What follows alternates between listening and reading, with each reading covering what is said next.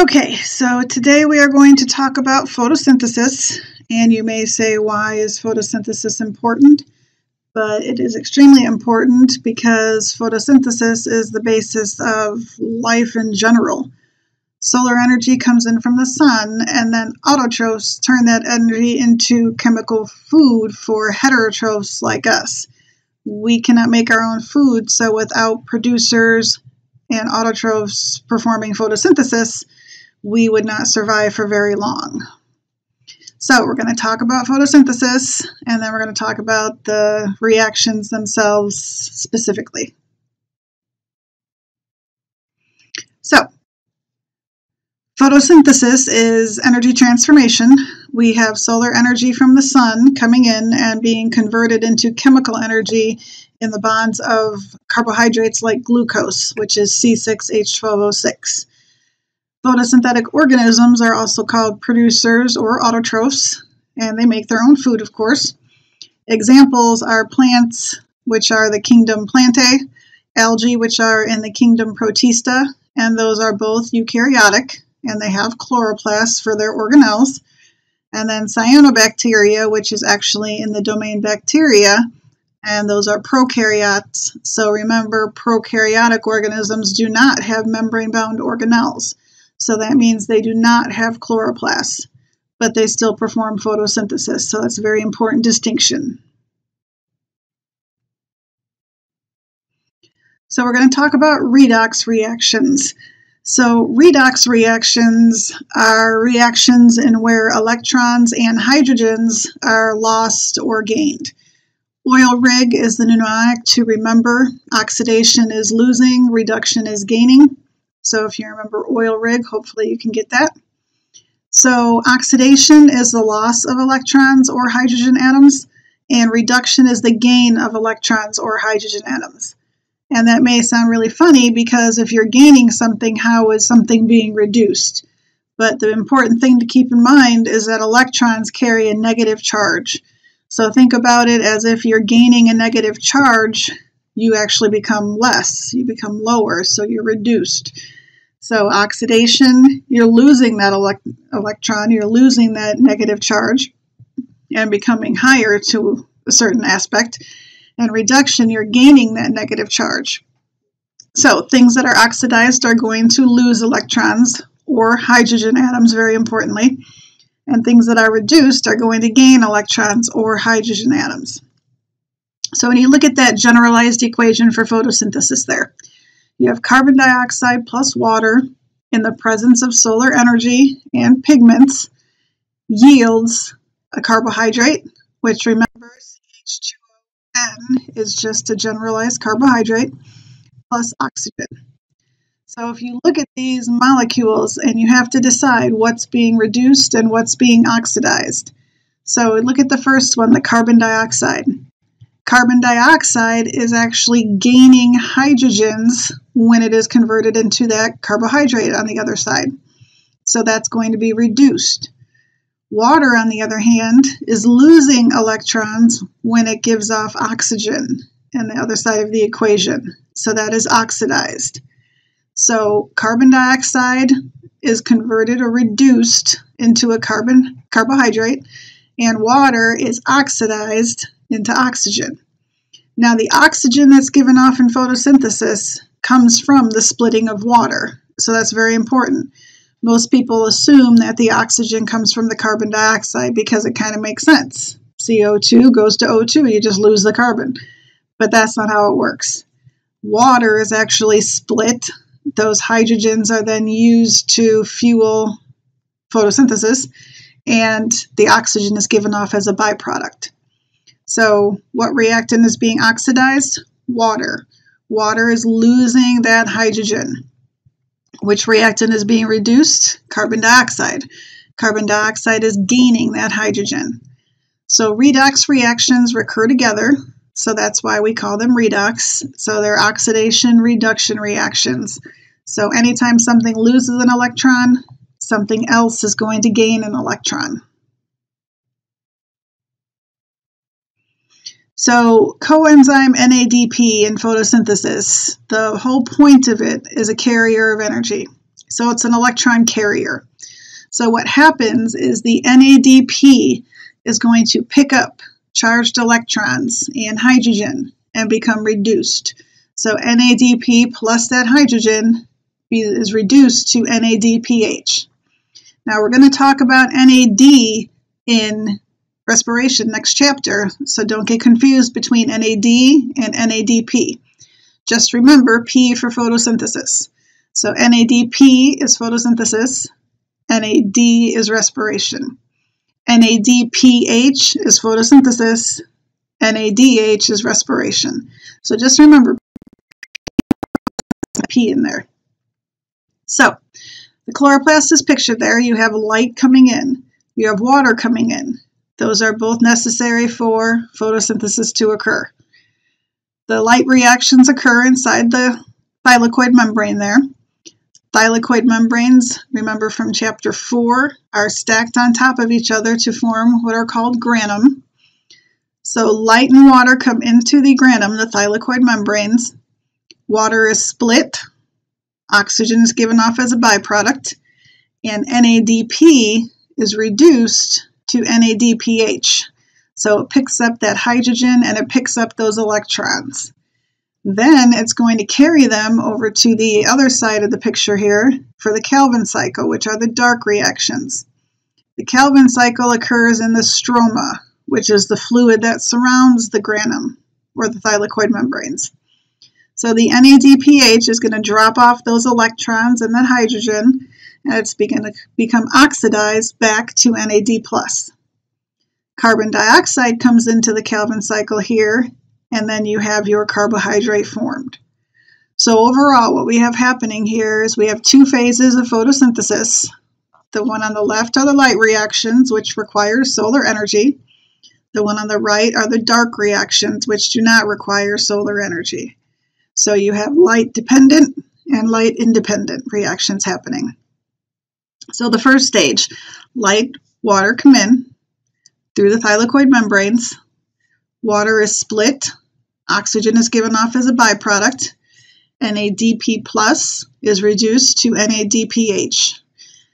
NADPH then carries those hydrogens and electrons over to the stroma, which is on the right-hand side of your screen. It drops off the electrons and the hydrogen, becomes oxidized to NADP plus. Carbon dioxide comes into the Calvin cycle and produces your carbohydrate. So we have 4 inputs necessary, for photosynthesis to happen. Solar energy, photosynthetic pigments, water, and carbon dioxide. As you can see in the picture, the thylakoid membranes are stacked up in the grana. That's where the first part happens. The second half of photosynthesis happens in the stroma, which is the Calvin cycle, or the dark reactions. So first we have solar energy. We need solar energy in order for photosynthesis to occur. So the wavelengths are measured in nanometers. The solar radiation and the visible light spectrum is really what we talk about and what we care about. That is what is absorbed and used during photosynthesis. So if you look at that chart on the right-hand side, gamma rays, X-rays, radio waves, we don't care about any of that. We care about that tiny little section that says visible light. And maybe you remember, maybe not, from high school, Roy G. Biv. Roy G. Biv is the acronym to help you remember the visible light spectrum, going from red all the way to violet. So solar energy is going to be captured by photosynthetic pigments. So the pigments inside of those thylakoid membranes are going to absorb this visible light spectrum. And as I said, Roy G. Biv, red, orange, yellow, green, blue, indigo, violet. So the whole point of the photosynthetic pigments, which is number 2, is to absorb the visible light spectrum. So the first thing we need is light to come in. The second thing we need is for the pigments to absorb it. These are inside the plant's chloroplast. Since we have different wavelengths of light to absorb, we need different pigments to absorb them. So the chlorophylls are the green pigments. These are the major pigments. You have chlorophyll A and B. Chlorophyll A is the main pigment. Chlorophyll B is the accessory pigment. Then you have the carotenoids. These are your yellow-orange pigments. These are also accessory pigments. However, what we find in the fall is that chlorophyll actually starts to break down. So since chlorophyll is the main pigment, that is what we normally see. But when it breaks down in the fall, now the other pigments can shine through.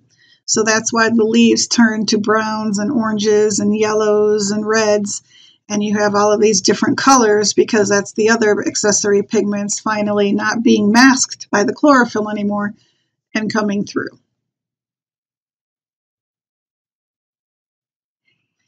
So, which wavelengths do the pigments collectively absorb the best? If you look at the chart on the left-hand side, you can see that the blues and violets are the best, and then the reds and the oranges. You can also see that green is pretty flat. So which ones are the best? Violet and blue, and then red and orange. Which one is the least? Is green. So plants actually look green because the green wavelength is what is reflected back. So plants actually reflect green back, and that's why we see green plants. White are all of the visible wavelengths of light are reflected back, and black are all of the visible wavelengths are actually absorbed. So which color of shirt would you not want to wear on a hot day? Hopefully you said black, because you do not want all of those visible wavelengths absorbed into your body and making you even hotter.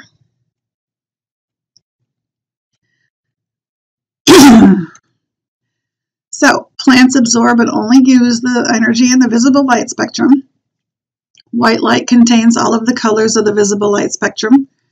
The wavelengths most efficiently absorbed are violets and blues, and then oranges and reds. Least efficiently used are greens. So what color would plants be if they actually used all of the colors of light? They would be white. Okay, so the last two requirements for photosynthesis are water and carbon dioxide. Water is the reactant that's required during the first phase of photosynthesis. The roots absorb the water and then transport it up to the leaves. Carbon dioxide is the reactant during the second phase of photosynthesis, and these are absorbed through the stoma of the leaves. Now the stoma are the little holes on the back of the leaves that open and close so that carbon dioxide can get in and oxygen can get out. So water and carbon dioxide are provided by the environment. Solar energy, of course, is provided by the environment. And then the pigments are within the plants. So, some important concepts. The plant pigments absorb the wavelengths of solar energy. So if you're asked a question on a quiz or a test or something, it's plant pigments that absorb the wavelengths. For plants to be efficient at photosynthesis, they have to have these different pigments because there's different wavelengths of light to absorb. And then the solar energy captured by those pigments is going to be converted into chemical energy, like a carbohydrate.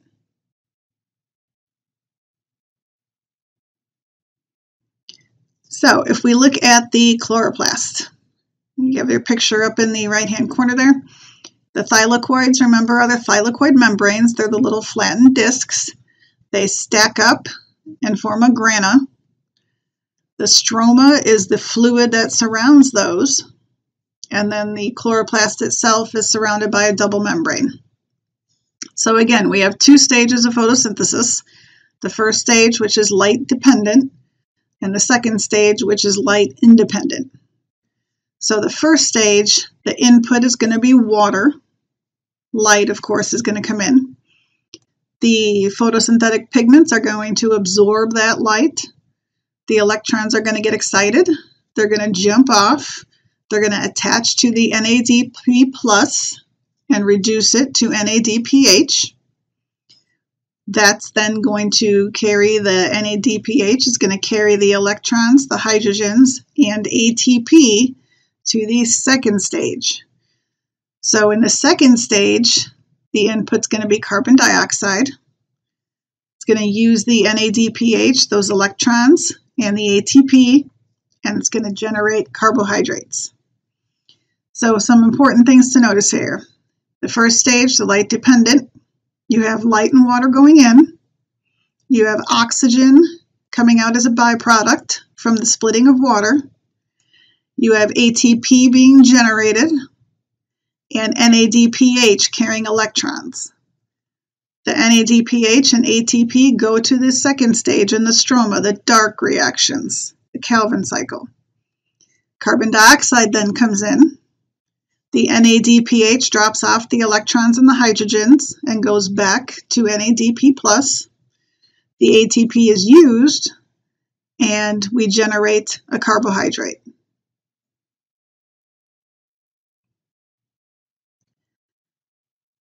So we have a little chart here, thylakoids versus the stroma, the first stage versus the second stage. So the first stage of photosynthesis is in the thylakoids. The second stage is in the stroma. The first stage contains the photosynthetic pigments in the thylakoids. The second stage, the stroma, is made up of an enzyme-rich fluid, which is going to catalyze the reactions, of course. The first stage is associated with what are called photosystems, which are the antennae that kind of absorb the light for the pigments.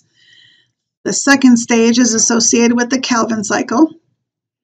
The first stage generates ATP and NADPH, and the second stage uses ATP and NADPH.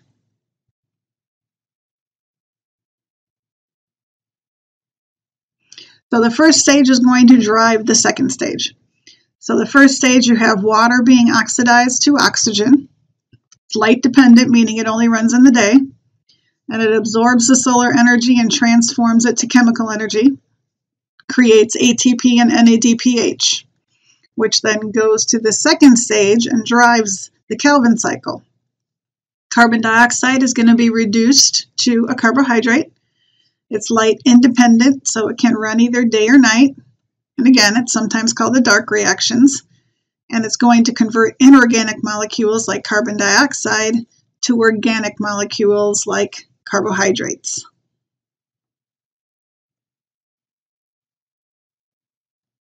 Sorry. So, first stage, water to oxygen. The hydrogen is going to supply the electrons to generate the energy. This is in the thylakoids.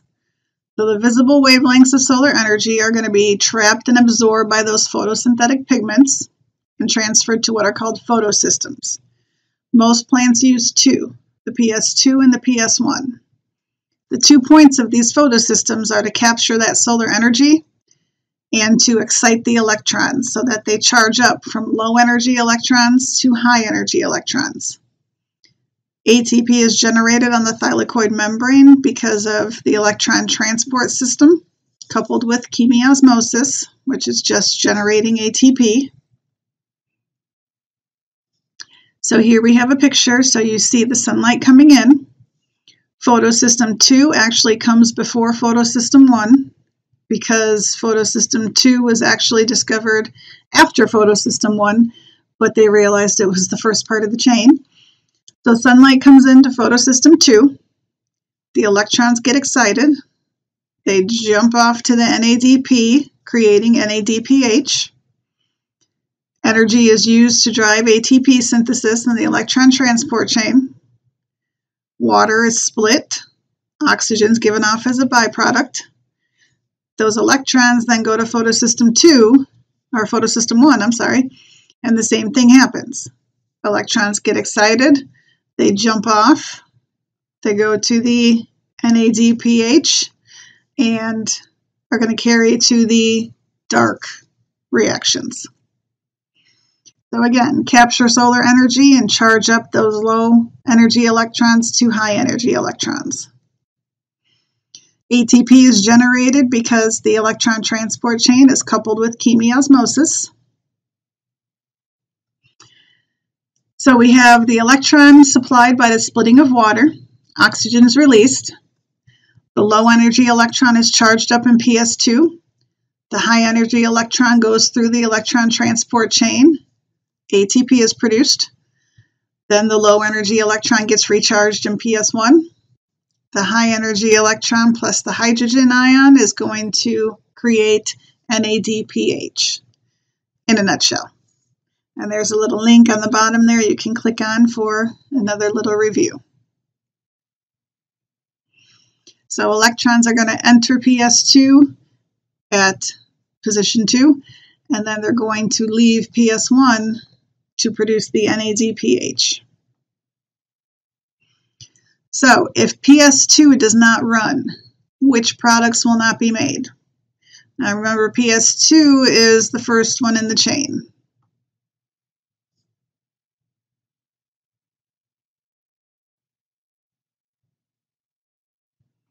So if PS2 is out, water is not going to split into oxygen. NADPH is not going to be produced,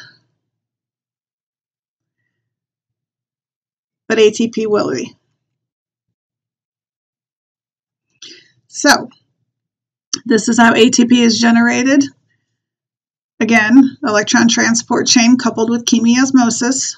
So at the beginning of the picture here, you have PS2. That's the first photosystem in photosynthesis and light reactions.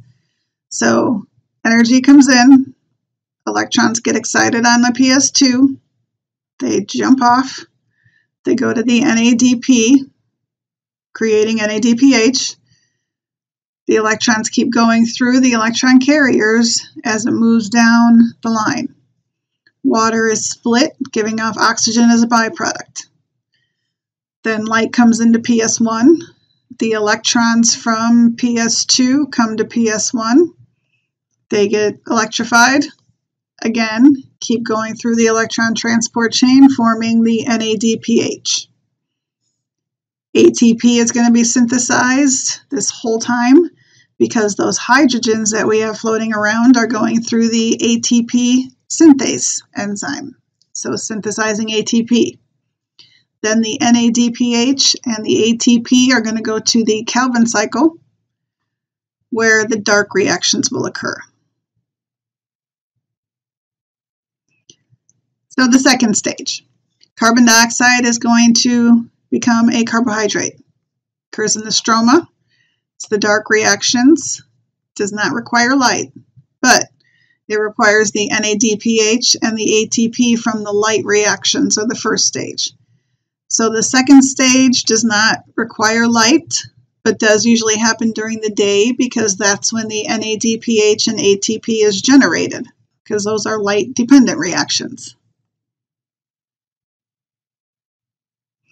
So three things happen to reduce the carbon dioxide.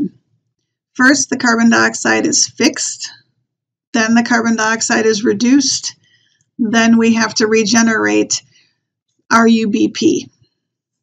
Now, if you look at that little circle on the diagram, there's a lot going on there. What you guys basically need to know is those three stages: carbon dioxide fixation, carbon dioxide reduction, and regeneration of RUBP.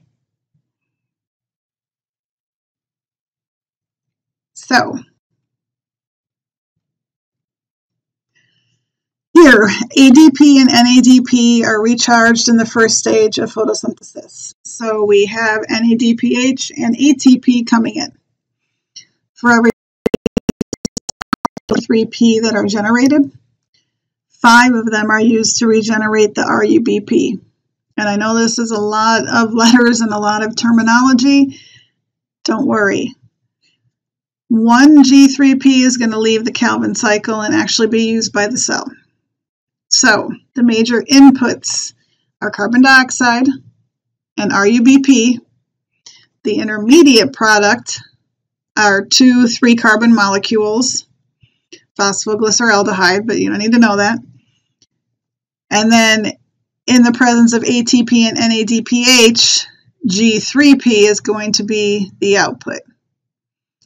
So don't worry about the names of these abbreviations because they can get really tricky. Like we have phosphoglyceraldehyde, we have glyceraldehyde 3-phosphate, and it just gets kind of tricky. So what you care about is carbon dioxide and ribulose 3,5-bisphosphate go in. PG is an intermediate. G3P is the major output, so glyceraldehyde 3-phosphate is the major output.